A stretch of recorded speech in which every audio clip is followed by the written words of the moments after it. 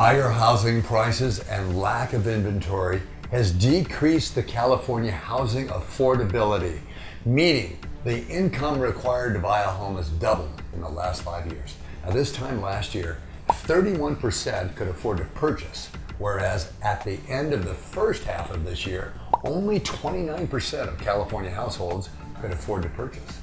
Now, the median home price statewide is $553,260. Now, that means a minimum annual income of $110,890.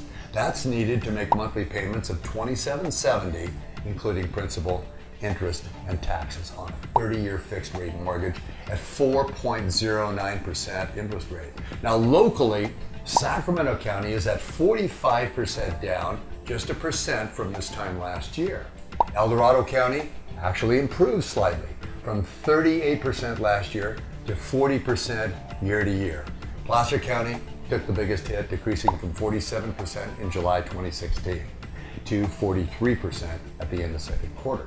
Now, San Francisco dropped 1% from 13% last year, but the Bay Area overall dropped from 23 to 21% this year. Now, only 6 counties in California posted an improvement in affordability, which surprisingly included Napa and Santa Barbara. July reported the median number of days on the market in California remained flat from June at 22.8 days year to year. That decreased from 28 days a year ago. Sacramento County is at 18.2 days. That's down from 19.4 a year ago. And Placer County dropped 1% to 20.3 days. Dorado County remains flat at about 28 days. According to Freddie Mac, mortgage rates continued to go lower in July as the 30-year fixed rate mortgage interest averaged 3.97% in July.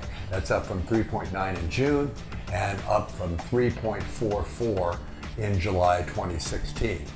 The 5-year adjustable rate mortgage interest rates edged up slightly in July. It's an average of 3.22%. That's from 3.14 in June and up from 2.75 this time a year ago. Now, for minding your own business.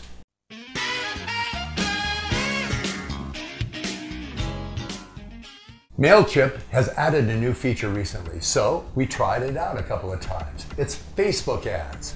Now you can design, write the content for, select your demographics and areas of interest, add keywords, and then post your Facebook ad through MailChimp.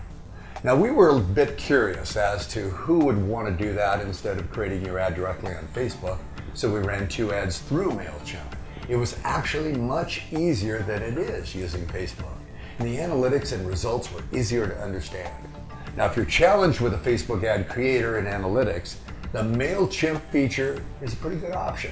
We recommend using it for your ads. Well, that's it for this week's Real Estate Insider. Thank you for joining me. Have a great day.